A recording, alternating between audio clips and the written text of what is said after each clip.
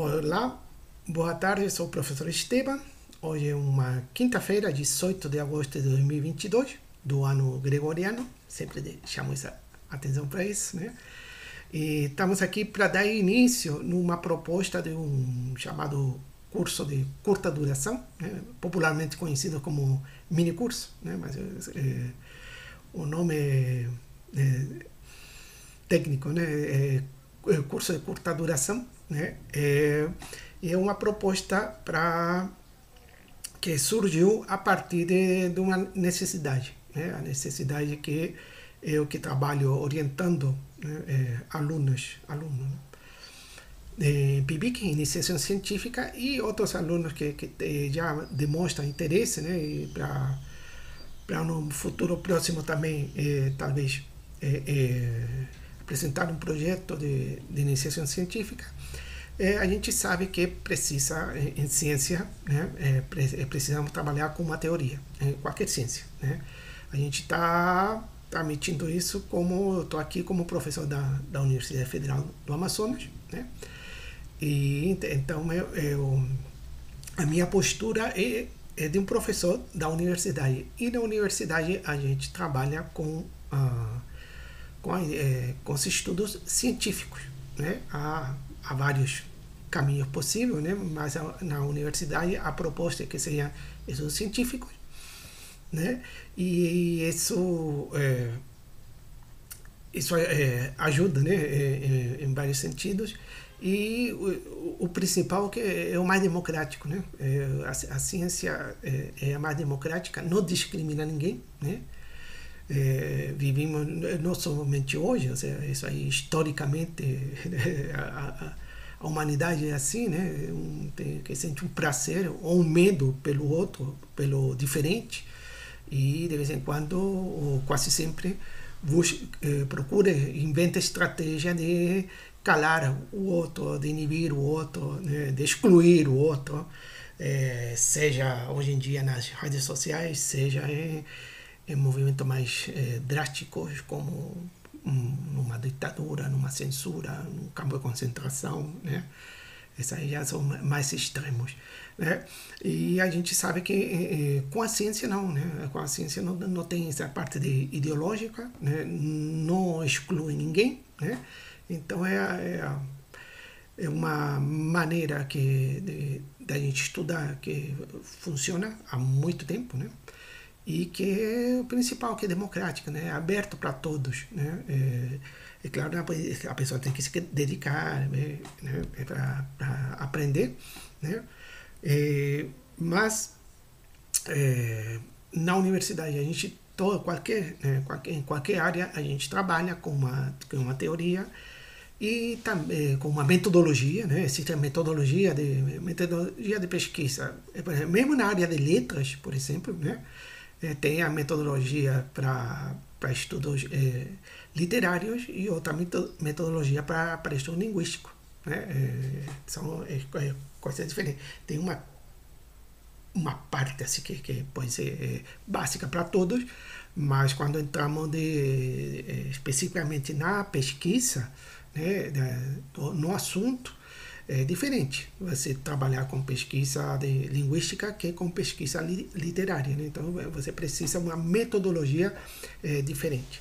Também trabalhamos com crítica, né? No caso aqui em literatura trabalhamos com crítica literária, e que por crítica temos que entender um estudo das ideias formuladas ou apresentadas tanto numa obra de arte quanto num estudo, né? No caso aqui literário.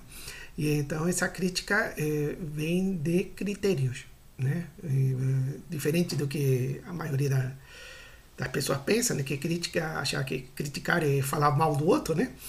Eu pedi uma vez um trabalho e faço uma crítica do livro tal, não sei se no livro, um capítulo, deve ter sido um capítulo, né? Do livro tal. Aí eu recebi um trabalho em que começava a falar mal do... Não, o autor fala tal coisa e forçando criticar, né, no sentido de falar mal de um absurdo que fala. Claro, não, fica uma coisa assim, exatamente o contrário do que a gente espera de uma crítica literária, né, que tenha critérios literários, né, para poder analisar. Não significa que vamos falar mal, né, para poder trabalhar. Ou seja, a gente estuda e com critério literário, a gente que de literatura. Se for de outra área, por exemplo, quem é de linguística também pode fazer um estudo linguístico de uma obra literária, né? E aí os critérios que vai utilizar são critérios linguísticos, não critérios literários. Vale levar em conta, sim, que se trata de um texto literário, que não é a mesma coisa um texto literário que não sei, que uma receita de bolo ou que uma lista de supermercado, né? Não é essa ideia de que tudo é texto, né? Essas coisas a gente... Essas coisas são sem critério, né? Sem critério científico, né? Então, dependendo o que a gente vai estar estudando, mesmo que seja o objeto do estudo, digamos assim, né, uma obra literária, se a gente está trabalhando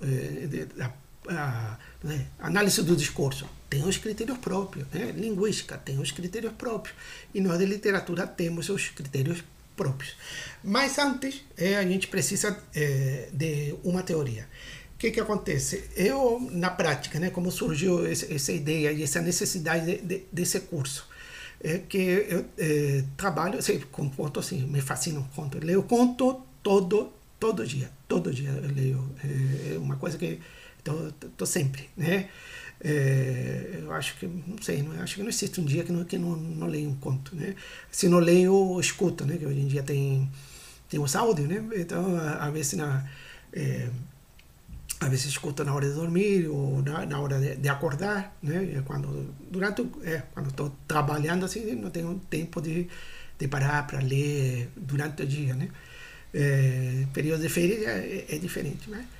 Mas todo dia estou assim, em contato com o conto, porque eu gosto muito do conto. E gosto não só do conto, como os textos curtos, porque para nós que somos professores, né, e vocês, futuras professoras, né, falando feminino, porque aqui está todo mundo conectado, são alunas, né, ex-alunas.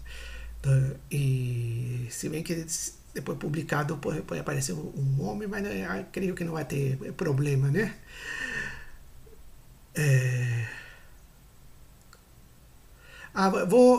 Claudiane, o link da obra, né, que vou... né, a Maria Socorro se conectou. Boa tarde, Socorro. A obra eu tenho PDF. Quem é meu aluno, eu pensei que estava eu vou colocar no Drive e depois vou compartilhar. É um livro Claudiane, se você tem o link, pode compartilhar. Se não, depois eu passo, né? A gente procura, porque isso está na internet, né? Ali a Claudiane já tem. Tá? Tem mais de depois a gente vê, né? Porque tem mais de uma versão em internet, né? Tem uma que aparecem 2 páginas, tem outra que já é específico para transformar no PDF, é bem mais apropriado para ler assim, é o que eu utilizo. Tá certo? Quem já é minha aluna, eu vou colocar, eu achava que estava procurando, não achei. Vou colocar quem PIBIC, sim. Quem faz PIBIC comigo está no Drive PIBIC. Mas vou colocar, de repente até está eu que não achei. Fui olhar aqui agora e não encontrei. Mas no Drive de literatura, e é um texto que a gente encontra. Tá bom? Então, voltando, a gente... uma das vantagens para nós professores do trabalhar com conto em literatura, que são agora tem um microconto, né, que são 2 linhas, né? Tem um livro um livro, boa tarde, socorro. Tem um livro de microconto, né? E o título do livro é Seja Breve, por favor. Eu acho genial isso, né? E é bom, digamos assim, um gênero, um subgênero que se difundiu muito ultimamente, né? E agora já até tem estudos, né, específicos e professores que são encantados com isso e trabalham com isso, não só aqui no Brasil, como fora também. Eu tenho contato de fora que trabalham com microcontos. E é bem interessante. Mas mesmo o conto tradicional, né, tem algumas páginas só. Então dá para a gente trabalhar em sala de aula, dá para a gente pedir para o aluno ler, né, que ele pode ler em casa ou em outro lugar, ou mesmo se a gente for ler em sala de aula, claro, um curto, ou às vezes a gente pega um conto e vai lendo o conto e analisando o conto junto com os alunos em sala de aula. Dá para fazer isso em um tempo de aula, em 2 tempos de aula, né? A receptividade é melhor, né? Dizem que o conto surge, né, no século XIX, né, já mais de 200 anos, e que uma das características é porque a falta de tempo, né? A pessoa não tem mais tempo. Então ler uma novela, um romance requer muito tempo, a pessoa não tem tempo, né? Então o conto tá mais afim com essa nossa realidade de correria, de menos tempo, né, para sentar e ler com calma, né? Bom, e junto com o conto tá também as crônicas, né? Que as crônicas já usam uma linguagem parece mais coloquial, parece que o autor está conversando com o leitor, né? Então que também fica mais ameno. E as crônicas são as crônicas urbanas, que me refiro, né? As crônicas literárias, crônicas urbanas, elas têm como tema a cidade e problemas da cidade, né? Então, normalmente é a cidade que a pessoa conhece, né? E também isso é mais um incentivo para a pessoa ver, porque já sabe do que está falando, só que o cronista apresenta de que maneira apresenta, né, a coisa, o problema, a situação, de que maneira narra essa situação, né, qual é o ponto de vista dele, e claro, e escreve de uma maneira que a gente não consegue escrever, né? que é um diferencial, né, da obra de arte, que não, claro, é típico quando a gente vai a um museu e vê um quadro, esse quadro agora, né, modernista, que aparece uma linha num fundo branco, e aí você diz isso aí eu também faço, isso aí eu também pinto, um microconto, 2 linhas, isso aí também eu escrevo. Eu lembro a melhor definição, que foi na verdade uma resposta a essa colocação de um colega meu, um professor de filosofia, e a resposta dele foi assim: a diferença é que ele vende e expõe no museu, você não.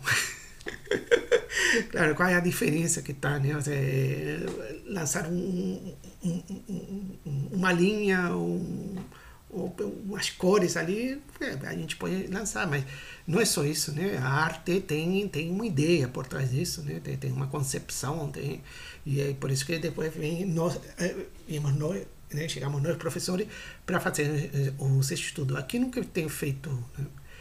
Parei de fazer, mas já trabalhei com a gente analisar quadros, por exemplo, né? Ou analisar um filme, né? Todas essas artes dá para analisar. A gente vai ficando com o tempo, vai ficando mais humilde e vai se concentrando no que realmente entende melhor, né? Bom, então, como dizia, tanto o conto como a crônica são obras curtas que dá para ler em sala de aula, dá para pedir para o aluno ler. Leia, a próxima aula vamos trabalhar essa crônica, esse conto. O aluno lê, principalmente se são de assunto de interesse deles, né? Então dá para trabalhar numa sala de aula. Aí há também outros, também existem os ensaios literários, mas aí não, os ensaios literários são os ensaios que falam de literatura, não são literatura, né? A gente pode estudar numa aula, num curso de literatura, né? Mas isso não significa que seja literatura, né? Se a gente entende por literatura a ficção, né? Que tem que ter ficção, o ensaio normalmente não tem ficção, né? O conto sim, né? A crônica literária sim, né? A crônica literária sim. Agora eu posso escrever uma crônica que seja jornalística e aí não tem ficção, né? Pode te enganar, pode mentir, mas não pode não ser real, mas é verídica, mas não é ficção. Há essa diferença, né? Então, o ensaio também é um texto menor que a gente pode trabalhar, mas isso, por exemplo, na universidade dá para trabalhar, né, com os alunos. Então, um ensaio tem vários, né, em literatura que a gente pode trabalhar com os alunos e que falam sobre literatura, né? Não é literatura, mas falam sobre literatura. Então, e são também textos menores que dá para ler, às vezes não são tão curtos assim, mas dá para acompanhar, né? Mas não são especificamente literatura e dificilmente vai ser apropriado para um aluno adolescente, né? Outro texto curto que existe, né, gênero, é a poesia, né? Mas a poesia, eu costumo dizer, o número de pessoas que gostam de poesia é igual ao número de pessoas que escrevem poesia, né? A poesia é um gênero assim, muito particular, né? Em que, claro, a gente estuda na escola, temos que conhecer, na universidade também, mas você, geralmente, quem é especialista em poesia é porque é poeta, né? E por mais que seja curto, claro, você pode ensinar um poema, pode, né? Mas não tem a mesma receptividade que tem um conto, por exemplo, né? Mas claro que é válido. Na sala aula de língua, né? Quem trabalha com língua estrangeira, seja inglês, espanhol, francês, italiano, né? Tem os cursos, aprende italiano através da música, né? Ou das canções, né? Na verdade canções, né? Música é só música, né? E as canções que é a mistura de música com canto, né? Essa que é a canção, né? Então a gente pode estudar língua, fazer alguma atividade em língua, em português também, né? Tem obras que são clássicas para estudar certos assuntos, né? Tanto em linguística como em literatura, né? Tem obras da música popular brasileira que são muito próprias, né? Para certos assuntos, né? Então a gente pode usar também.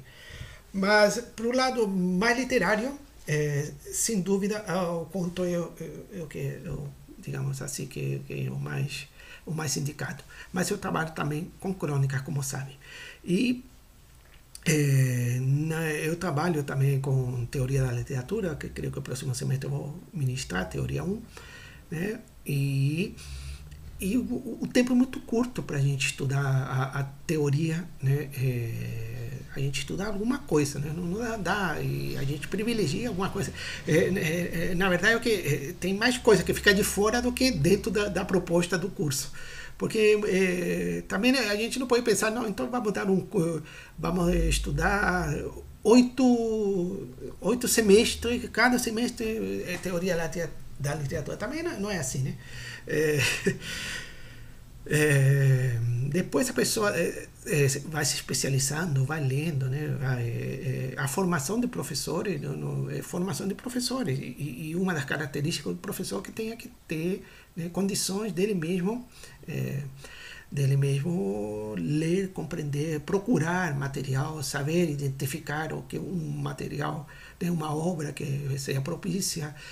Depende dos seus alunos, né? Quais são seus alunos, depende quais são as obras que você vai trabalhar, né? Então, o professor tem que conhecer isso. E não necessariamente conhecer em teoria, todo o livro de teoria na história da literatura ou dos estudos literários. Isso fica inviável, né?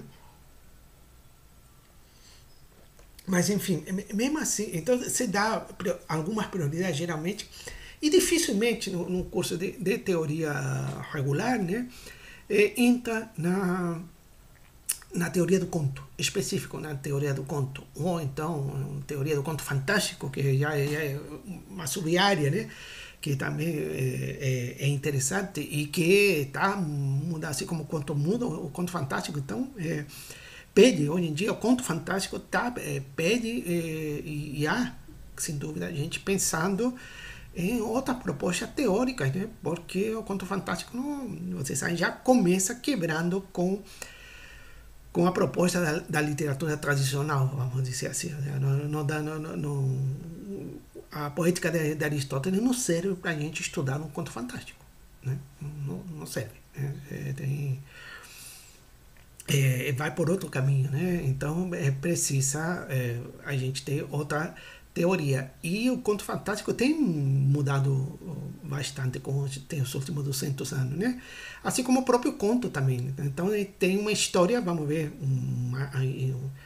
uma história do conto, né? Do conto clássico, do conto moderno, do conto pós-moderno, né? O conto pós-moderno, o atual, né? A gente pode incluir aí os microcontos ou micro-relatos, né? Que são coisas agora, né? E quando acordou, o dinossauro ainda estava ali. Esse aí foi famoso. Famoso, um escritor da América Central, agora no Guatemala, não sei, como vocês sabem, guardar nomes de coisa, para mim é complicado. Mas foi um ícone, ainda do micro-relato. Né? Bom, então, para novas manifestações, precisa também de novas teorias. E meus alunos que trabalham comigo em crônicas, e eu que também trabalho com crônicas, a gente sente a necessidade de ter uma teoria da crônica. E aí vocês vão procurar na internet você acha de tudo, né? Vai procurar a teoria da crônica urbana literária, né? É complicado, né? Então, esse conto aqui, decidimos começar estudando uma teoria do conto. Por quê? Porque há muita relação entre o conto e a crônica. Né? Então a ideia agora é estudar uma teoria do conto e depois poderíamos seguir estudando. Aí vamos ver. Eu trabalho conforme os alunos, né? Das necessidades dos alunos. Então, se vocês considerarem que depois a gente pode continuar estudando o conto, então a gente continua a teoria do conto. Né? Há muito que estudar. A Nádia é o clássico aqui no Brasil, mas eu pretendo trazer nestas aulas tanto o Piglia, né, que é o escritor e crítico literário argentino, né? Ricardo Piglia morreu há pouco tempo atrás, né? E que ele tem as teses do conto e depois novas teses do conto, são um texto pequeno que a gente pode ver e são bem interessantes falando alguns aspectos do conto, algumas características. Tem outro também que eu conheci recentemente, que é um professor mexicano, que trabalha trabalha com a história do conto, né? e com ele tem trabalhado com uma antologia do conto mexicano, né? Há um clássico no México, e ele estuda esse clássico, né? Do século XX, de um estudioso que publicou a antologia do conto mexicano, e ele fez recentemente também a sua antologia do conto mexicano. Né? E é interessante quais são os critérios que ele utiliza para selecionar quais são os contos que vão entrar nessa antologia, né? E quais não. Né? E tem que ser, claro, contos critério literário, não pode ser porque eu gostei. Isso aí não porque eu gostei, tá. Então, assim, já que eu gostei, eu vou ver, mas vou verificar se é compatível, né, com os critérios que eu estou utilizando, né? Eu tenho que determinar quais são meus critérios. Tem critério literário, mas tem vários, né? Então, se está dentro dos meus critérios, aí a gente seleciona ou não um conto que eu posso Gostar, não. Então, o fato de eu gostar, isso aí não diz nada. Gostar não é critério literário, né? Então, não é por aí. Não é por aí. Precisa mais do que isso. Né? Mais do que um gostar, mais do que uma... porque eu leio e me emociono. Também, não confundamos coisas, né? Claro, você lê uma história e você se emociona, isso é significativo, mas também não é a gente pode até levar em conta, né? Há escritores, aí é interessante escutar os próprios autores, né? Que falam e que alguns estão preocupados, quem é meu leitor, né? E como levar os sentimentos ao meu leitor. Tá? Mas temos que ir com cuidado por aí, porque a literatura supostamente não é um bem de consumo imediato, né? Então é uma coisa para ficar. Né? Na aula de hoje de manhã trabalhamos um texto de 1600, 1600, né? De século XVII. E é um texto tão atual como qualquer outro texto literário atual, né? Porque trabalha questões, né? Que são de nós, seres humanos, né? E nós, seres humanos, continuamos mesmo, né? Então, conflitos que há, né? Édipo Rei, né? Édipo Rei é um exemplo, né? Das ideias, claro, hoje em dia não existe, não vamos trabalhar com, não acontece como acontece, né? Eu vou ir no oráculo de Delfos e vai me dizer que meu filho vai me matar e vai se casar com a mãe, com minha esposa. Isso aí não parece muito presente, né? Mas mesmo naquela época, né, séculos antes da nossa era, também isso não era uma coisa assim, não é que isso pudesse acontecer, era que essa situação é uma situação que desvela, né, características, sentimentos, maneira de atuar, de pensar, temores, e várias outras coisas das pessoas, né, daquela época e de hoje também. Então, a literatura não é literal, né? Parece que a gente lê, eu insisto, temos que ler as ideias que estão ali. E as ideias que são as que contam, né? Não é literal, apesar de que tem gente que não entende de literatura, pensa que é literal, né? Que está acontecendo, que é assim mesmo. Né? Assim como como uma novela na TV, né? Tem gente que assiste e pensa, né, a malvada, acontece isso, né? A atriz, né, que faz o papel da malvada na novela, passando na rua, tem gente que a xinga, porque como pode fazer isso? Tá atuando, né? A pessoa, tem gente que não confunde, né? Não consegue separar o que é ficção do que é ações operatórias, né? Então a literatura não é operatória e o teatro também não, né? Porque dizem não, porque não é operatória, né? No sentido de que o exemplo que dou, né? Eu não posso chamar Dom Quixote para vir para cá conversar comigo, tomar um café, vamos tomar aqui um pouquinho de água. Dom Quixote não vai sair do livro para tomar um café comigo, né? Ele existe, né? Como ator, né? Como personagem literário, mas ele não atua, né? Nesse mundo, né? As consequências, tudo o que atua é literário, não tem consequências, né? Como aqui que eu falo, né? Se está chovendo, eu saio na rua, vou me molhar, né? Se estamos lendo 100 anos de solidão, que chove 4 anos, eu não me molho porque estou lendo isso, né? Então temos que saber diferenciar. E tem pessoas que não conseguem diferenciar isso, né? Que acha que o que está na obra se repete. Então se fala de que a literatura não é operatória, né? Aí há gente que diz, não, a literatura em si não, Mas quando é um texto dramático, um texto para ser representado nos palcos, aí sim é operatório, porque os atores têm que operar. Não é bem assim, porque os atores representam, tá? Mas se um ator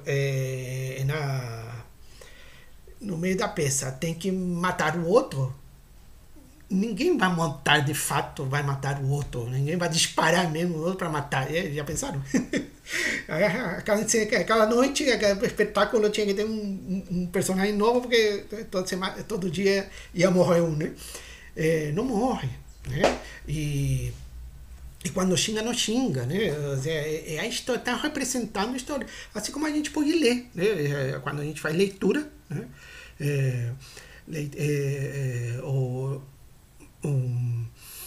Tanto leitura dramatizada ou ler em voz alta, não? A gente só está lendo, não está atuando, né? Então eu falo para você, você é um desgraçado. O professor me xingou. Não cabe, né? Eu estou lendo o texto. Então temos que ter esses cuidados. Tá bom? Bom, então, em princípio, a gente está começando com esse estudo de teoria do conto, para a gente ter uma base em comum.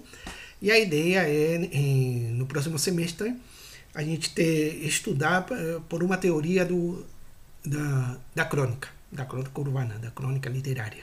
Né? Tem a partir trabalhar por semelhança com a teoria do conto, né?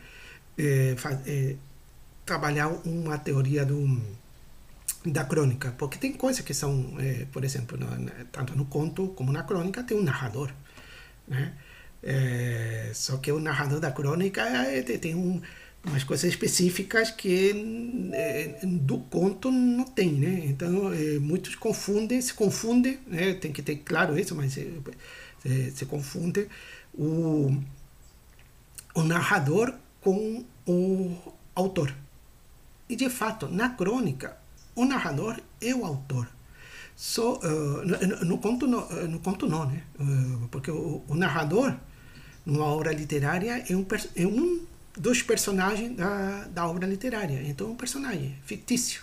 Né? Então eu posso escrever um conto em que o professor Esteban trabalha na UFAM. Sim? Mas isso é fictício. E eu narrar, no conto é uma narrativa de um dia na UFAM. Mas isso não é porque eu me chamo Esteban, porque eu de fato trabalho na UFAM, que quem está narrando sou eu, autor. Não, quem está narrando é o narrador, que é um personagem. Né? Então a gente tem que ter claro isso. Quando vamos para a crônica, o narrador se confunde, aí que se confunde mesmo com o autor, porque o autor se transforma num narrador. Mas temos que saber que quando assume o papel de narrador, quando está narrando a crônica, é um narrador, não é uma pessoa. Então ele pode inventar uma história, pode contar.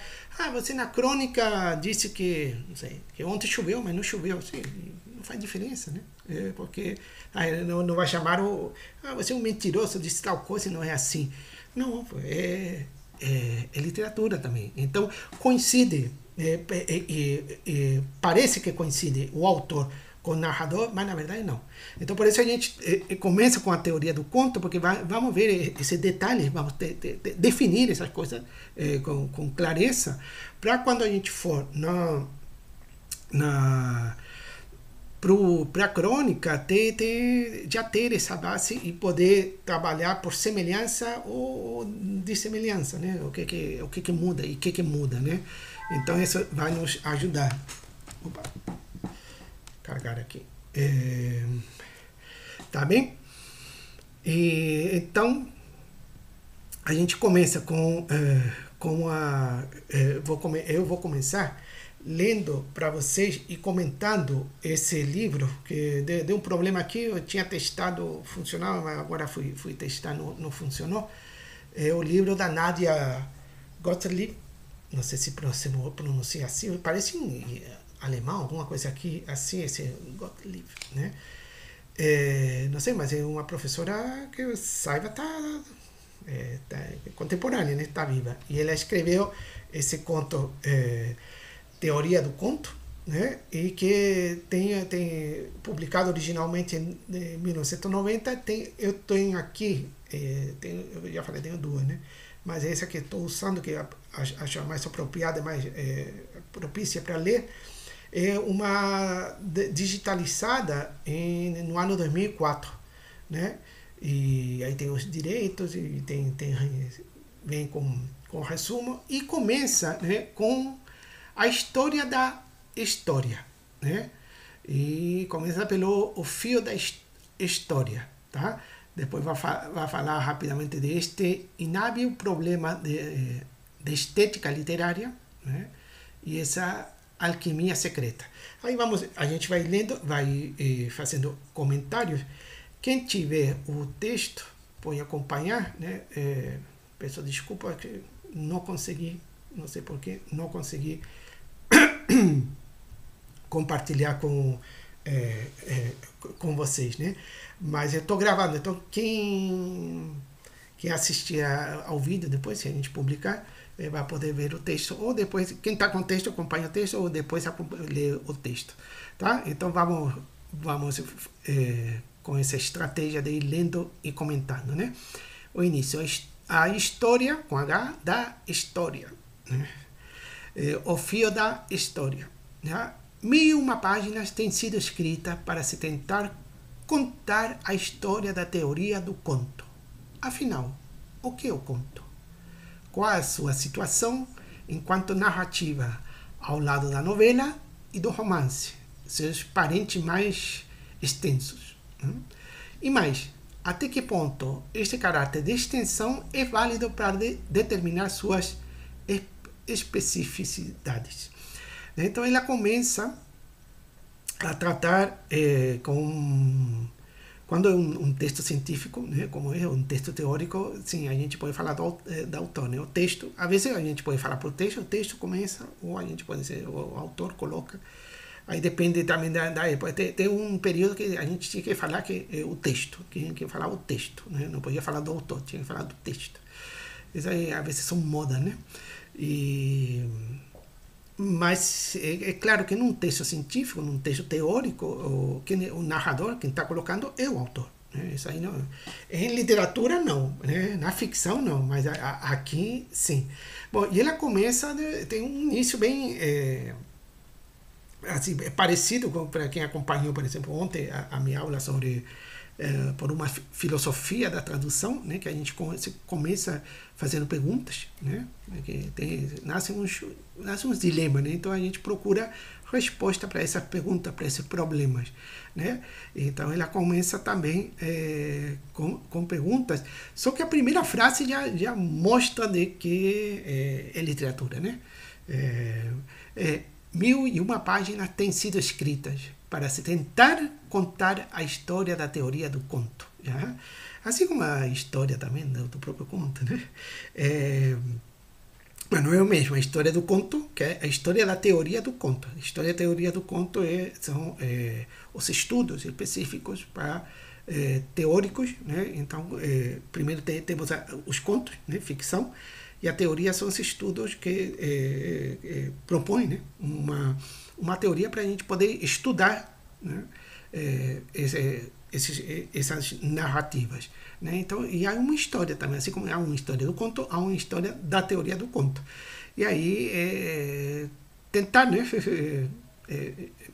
Contar essa história. Mas ela fala, 1001 páginas têm sido escritas. Isso é uma relação, tá direto àquela obra literária conhecida, né, clássica, que são as 1001 noites, né, a história das 1001 noites, em que a pessoa, para poder se salvar, né, conta uma história e cria a expectativa de que amanhã vou lhe contar uma outra história. Você gostou desse aqui? Bom, amanhã vou contar uma outra história. Vai gostar mais ainda. Se gostou desse aqui, a de amanhã, melhor ainda. Por quê? Porque o homem lá tinha... que para quem não lê não conhece a obra, né? Ele é desencantado da vida, né? Então queria estar cada noite com uma mulher e passava a noite com a mulher e depois me matava, né? Então isso aqui, para sobreviver, conta uma história e diz que amanhã vai contar outra melhor ainda. E aí parece que nascem as 1001 noites, né? Que são são 1001 contos, né? E aqui fala 1001 palavras têm sido escritas. Então faz referência, e ele em literatura. Vem de literatura isso, né? Fazer essas referências a outras obras literárias, né? Então começa dessa maneira bem apropriada, né, para quem está trabalhando de contos, que são as 1001 noites, né, dos contos. Tem outras obras também que falam, que tem de conto, né, que tem vários contos, que reúnem vários contos. Na verdade, o que é uma coleção de contos, né? E há outras manifestações em outras línguas também que trabalham isso. Um grupo de pessoas está viajando, e enquanto viajam, cada um conta uma história, né? Em literatura espanhola temos o Conde Lucanor, né? Do Juan Manuel, em que esse personagem Conde Lucanor faz uma coletânea de contos, e ele conta e os conta à sua maneira, né? E também são 51 contos, né? Então essa é uma tradição dos contos, como são curtos, né? Então você pode contar vários, né? E aqui esse 1001 é uma expressão, né? Bom, então nasce aqui essa preocupação de tentar entender sobre a teoria do conto, né? Já que vamos trabalhar de teoria de conto, e uma teoria do conto, então qual é a história? A gente tem que conhecer o que vem antes, né? Não pode ignorar isso. Bem, então ela continua assim: estas questões instigam outras. Vem uma questão e vem outra também, né? Mas parece que a história é bem mais antiga que a necessidade da sua explicação. Claro, isso não tenha dúvida. Ou seja, os contos, né? Está falando da história, é bem mais antiga do que a necessidade da sua explicação. Primeiro nasce o conto e depois nasce a teoria do conto, né? Eu falo isso, né? O pensamento sempre é a posteriori, né? Sempre chega atrasado, mas pensando no futuro, né? Você tem um problema, primeiro tenta resolver o problema de alguma maneira. Depois que conseguiu resolver, então vamos estudar para ver se serve isso, se podemos aprimorar essa solução, né? Então os problemas sempre vêm antes. Aqui, em teoria, olha, pode ser o melhor teórico da literatura que já existiu na humanidade. Não é nada comparado com um autor, né? Com um autor que escreve ficção, que escreve contos ou outra manifestação literária, né? A gente estuda, e a gente estuda sempre, chega depois, né? Mas sempre bem-vindo, né? Mas não confundamos as coisas, né? Estamos estudando literatura, não somos literatos, não somos autores. Temos que lembrar que a primeira obra, considerada a primeira obra de teoria da literatura, é a retórica de Aristóteles. E a literatura já existia, né? A poética de Aristóteles. A poética de Aristóteles fala das comédias. Estou mal hoje. Fala das tragédias, né? Só que as tragédias que ele está falando são tragédias que foram representadas 100 anos atrás. 100 anos antes, no século anterior, né? Platão ainda fala alguma coisa da Ilíada, né? A Ilíada foi escrita muito, muito antes, né? Então, pensar o conto, pensar a literatura é posterior, e bem posterior ao ato de criar uma literatura. Então, primeiro vem o conto, depois vem a teoria do conto. Mas faz necessário para a gente poder estudar e tentar compreender da melhor maneira possível, né? Então, continuando aqui, aliás, sob o signo da convivência, a história sempre reuniu pessoas que contam e que ouvem, né? Sempre há quem conta e quem ouve, né? A própria trama, né, da Mil e Uma Noite tem a pessoa que conta e a pessoa que ouve, né? Mas, continuando, em sociedades primitivas, sacerdotes e seus discípulos para a transmissão de mitos e ritos da tribo. Tá? Nos nossos tempos, em volta da mesa, à hora das refeições, pessoas trazem notícias, trocam ideias e contam casos. Né? Antigamente era mais comum contar história, contar contos, se reunir, né? Em volta da mesa, em família, ou então um adulto contar para as crianças, né?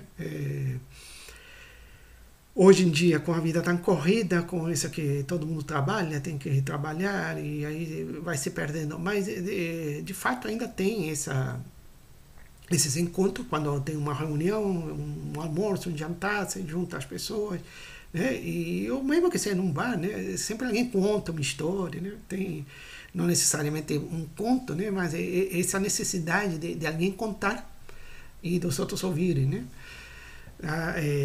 Então é uma manifestação da nossa, né? Que se repete há séculos, né? Continuando. Ou perto do fogão de lenha, esse não é para a gente, é para quem é do norte, não, mas para quem é do sul, né? Para quem é de lugares frios, né? Ou perto do fogão a lenha, ou simplesmente perto do fogo, né? Não necessariamente na mesa. Esses são os lugares que é mais frio, né? Você sabe que lar, né, vem de lareira, né? É o lugar onde as pessoas se reuniam por causa do fogo. Então, o lugar aconchegante que você reúne a família é em torno do fogo, da lareira, né? Por isso que chama lar. Em português, em espanhol, hogar, hogueira, né? Tem a mesma relação. Então, não foi, mas vamos saber que a autora, nem todo mundo mora na Amazônia, né? Bem, mas não foi perto desse foguinho meu, tá? Desse foguinho meu, entre aspas, né? Que a personagem de Guimarães Rosa, em Meu Tio Laureti, né? Que está em estas histórias, né? Estas histórias do Guimarães Rosa, né? Então não foi perto desse foguinho meu que a personagem contou a sua história, a do caboclo que acaba vivendo isolado entre onças e que de matador de onças virou onça. O jaguarete, né? O totem de sua antiga tribo indígena, né? Tá perguntando, né? A personagem à beira do fogo é movida a cachaça, vou colocar aqui, percorre pela história aos contrário, a história do seu próprio povo, tentando reconquistar assim inutilmente seu espaço cultural, né, perdido. Esse espaço cultural está em itálico, né? Então, para ver porque, né, dependendo de onde estamos, esse contar de histórias, né, cumpre muitas vezes um papel também educativo, de passar costumes, né, de geração para geração. A gente vê isso também na Amazônia, né?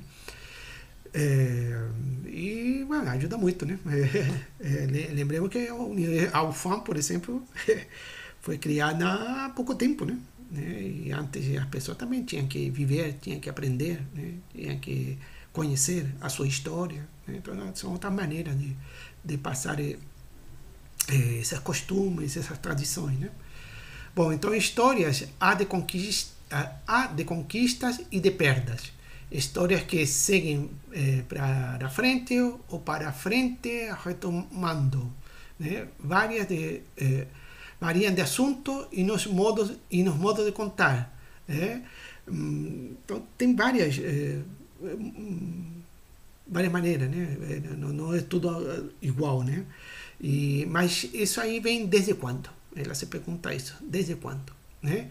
Embora o início do contar história seja impossível de se localizar e permaneça como hipóteses que nos leva aos tempos remotíssimos, ainda não marcados pela tradição escrita, né? Porque o conto começa oral, né? Na Amazônia, felizmente ainda é bonito isso, né? De ver essa tradição de contar histórias, né? De forma oral. Eu conheci lá na terra do Lucas, o João Bota, que contava, ele mesmo criava umas histórias, contava umas histórias em verso, né? Tudo oral, ele não sabia escrever, né? E impressionante isso, né? Mas cumpre esse papel, né? E conta essa história. Então, seguindo aqui, vem de tempos remontíssimos, ainda não marcados pela tradição escrita. A fase de evolução dos modos de contarem histórias. A gente sabe disso, né? Alguma coisa sabe disso. Para alguns, os contos egípcios, os contos dos mágicos, né, são os mais antigos. Devem ter aparecido por volta de 4.000 anos antes de Cristo. Né? Enumerar as fases da evolução do conto seria percorrer a nossa própria história, né? A história de nossa cultura, vamos dizer, porque mais do que a literatura, né? Essas histórias, esses contos, é mais do que literatura, mas conta o que vem, o conteúdo que vem é mais do que literatura, né? Vem, como eu falo assim, as tradições, né? Os costumes, a história do grupo, né? Aí costumam botar nome de cultura, que aí parece que engloba isso tudo, né? Mas temos que tomar um pouquinho de cuidado quando falamos de cultura, mas aqui entendemos que seja esses múltiplos conteúdos que traz o conto, que traz a história, né? Que vem junto, né? Então, detectando os momentos da escrita que a representa, né? Ou seja, porque quando passa para a escrita, aí que chega para a gente, né? O registro que a gente tem, mesmo que seja até a Ilíada, a Odisseia era oral, não era escrita, né? Depois que foi escrita. A escrita vem depois. Mas a partir do momento que está escrita, que está o documento, que a gente encontra o documento, aí a gente tem uma prova de que realmente existiram esse conto, né? Assim como tem a poética de Aristóteles, mas a segunda parte a gente sabe que a referência dela, mas a gente não tem. Não tem a segunda parte da poética de Aristóteles, então não podemos falar dessa, né? Bom, ela continua a história de Caim e Abel, né, da Bíblia, é um exemplo também, né? Ou os textos literários do mundo clássico, greco-latino, né? Há várias histórias que existem na Ilíada, né? Que são várias, na Ilíada e na Odisseia de Homero, que se atribuem a Homero, né? Hoje em dia se sabe que não, a Ilíada e a Odisseia uma foi escrita por Homero, a outra não, mas se dá o nome de poemas homéricos. Inclusive há também outras manifestações literárias da época que também se atribuem de Homero, mas Homero como se fosse não um único autor, e sim uma tradição, né, de criação literária, tá? Para não complicarmos aqui, a Ilíada e a Odisseia de Homero, como é conhecida, mas chamando a atenção, nós, professores de literatura, temos que saber que não é exatamente Homero, né? Bom, e são os vários exemplos, né? E chegam aos contos de Oriente também, né? A Pachatancha, né? Também do século sexto antes da nossa era, em sânscrito, foi escrito em sânscrito, ganha tradução ao árabe, né, no século VII, depois da nossa era, e chega ao inglês no século XVI. Né? E a famosa As Mil e Uma Noite, que circula na Pérsia do século X, tá? Para o Egito no século XIII e para toda a Europa quando chega no século XVIII. Então, a gente vê que há várias manifestações em vários cantos do mundo, né, que vem essas histórias, esses contos. Né? Aí continua a autora. Como não nos determos um pouco aqui, nesta coletânea de 1001 contos que vem resistindo ao tempo. Né? Vem, né? Não só isso, todo, né? Muito, né? Pois estas 1001 histórias desenhavam no seu modo de organização o próprio curso da história da história. Né? Nestas histórias que se seguiam noite após noite, está falando da Mil e Uma Noite, né? Está fazendo uma relação, está fazendo um jogo, né, entre a história da Mil e Uma Noite com a história do próprio conto, né? Já? Então, faz essa relação, ela está comentando um pouco mais da Mil e Uma Noite, contadas por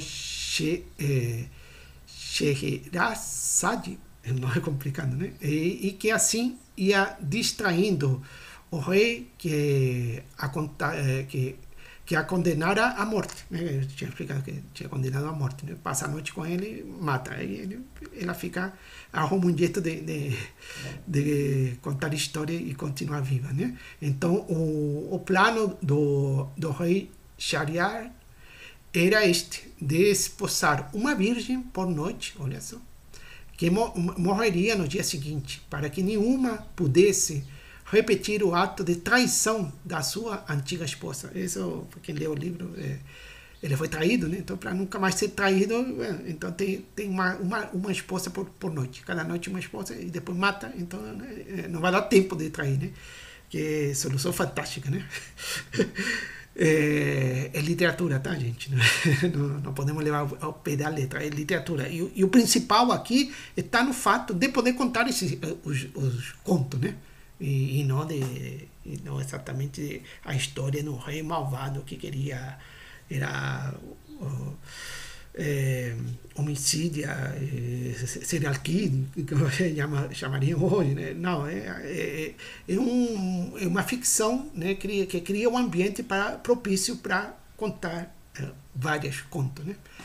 E continua, quando Scheherazade conta a história ao rei, aguça-lhe a curiosidade. Ele quer continuar a ouvir as histórias na noite seguinte. O conto, enquanto vida, acaba também encantando o rei. E Scheherazade, contando histórias, vai adiando a morte e prolongando a vida.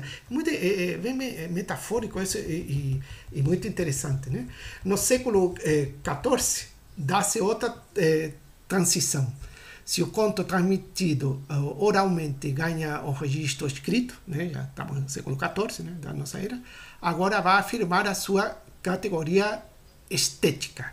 Agora, isso aí temos que ter cuidado, né, porque a estética, eu não uso estética para falar de literatura. Primeiro porque, muito menos para o século XIV, né? Porque a estética só nasce depois, né? Século XVIII, né? E trabalha com sensações, então trabalha mais com outras manifestações artísticas. Se estamos falando de literatura, eu prefiro ser clássico, como Aristóteles, e chamar de poética. Né? Então, eu diria categorias poéticas. Né? Então, ganha um registro escrito, agora vai afirmando a sua categoria poética, né? E não estética. Bom, aqui não cabe, né? Não é o objetivo aqui, mas eu poderia estudar, eu já estudei isso, da estética, como surge a estética, né? e de como não é o mais apropriado para a literatura, muito menos para a literatura quando estou falando a literatura do século XIV, né? Temos que ter, nós temos que ter esses cuidados. Tá? Então, os contos eróticos de Boccaccio, né? O italiano, né? Boccaccio, no seu Decameron, que também é uma coleção de contos, né?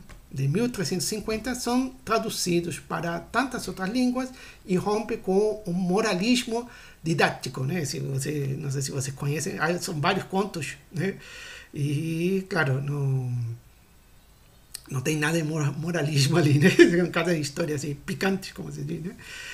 Mas o contador procura elaboração artística sem perder, contudo, o tom da narrativa oral. Ou seja, é um conto, né? É escrito, mas a escrita é como se fosse oral.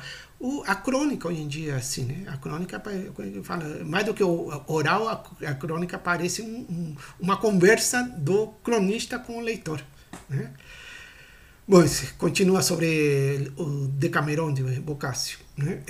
E conserva o recurso das histórias de moldura. Já? São todas unidas pelo fato de serem contadas por alguém a alguém, né? Continua essa característica. E os Canterbury de 1386 de Chaucer, né? São contados numa estalagem por viajantes em peregrinação. Esse que eu fiz referência, né? Um grupo, creio que são 10. Então, eles vão caminhando e aí eles se turnam.